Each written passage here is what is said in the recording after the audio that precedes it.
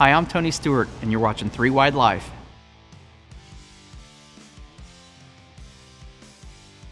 What point in your career did you have that kind of career-defining moment of when you knew you were really going to start making it in the sport?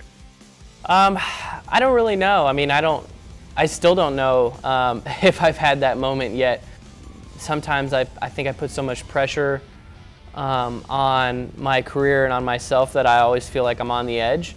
But I feel like, you know, after I drove in the full-time in the Cup Series for a couple years, I've learned the sport more, I've gotten to know more people, and I feel like when I was 20, 21, I was just really trying to grind it out and just get in a race car every weekend, and I don't think I had a very good sense of how the sport worked. I think I have a much better sense of that now. That doesn't mean that I'm by any means like more relaxed or more, you know, oh, everything will work out or something like that. But it's more like I feel like just the way manufacturers do business and the way NASCAR corporate does business, I feel like I've paid attention to all facets of our industry.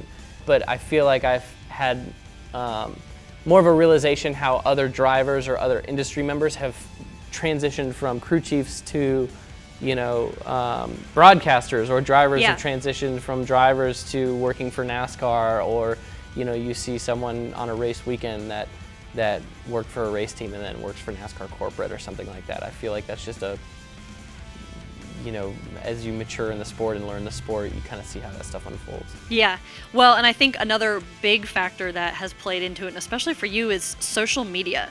You have done a lot to continue to grow popularity, and I think that there's stuff you've done that I know your sponsors certainly appreciate, just from going to a Love Stop and, you know, buying gas for a veteran or something like that. How much has social media really played a part in your career right now? Definitely a lot. I mean, I think I really, just for me personally, I use social media as a way to connect directly to as many fans as I can. I feel like, yeah, I love meeting fans in person, but a lot of times the time that I get to see fans in person is actually not a convenient time for me to get to know them. It's on a race weekend, I'm walking through the garage, and really there's only enough time to say hello, maybe take a picture or sign an autograph, which is super important and really valuable to a lot of people. But the cool thing about social media is I can communicate with that same fan on a daily basis. And I do with a lot of fans, and you know, just by liking their tweets or by following them back or responding. There's race fans that I know on a first name basis that I may have only met a couple times in my life, or I've seen them in person a couple times. They've only gotten a picture with me maybe once or maybe never, but I communicate with them on a daily basis, and that's something that is just so groundbreaking, I feel like, in the sports and entertainment world.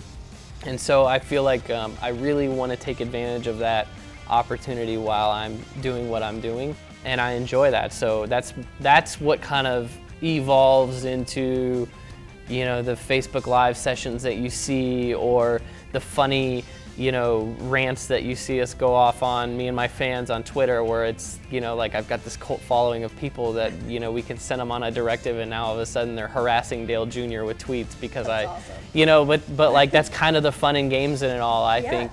And honestly, you know, as someone that really is passionate about the sport and the growth of our sport, you know, I like to push other drivers to do the same. But most of this stuff that you see go viral on social media is spontaneous, and it truly is, like, you can't plan viral, I think.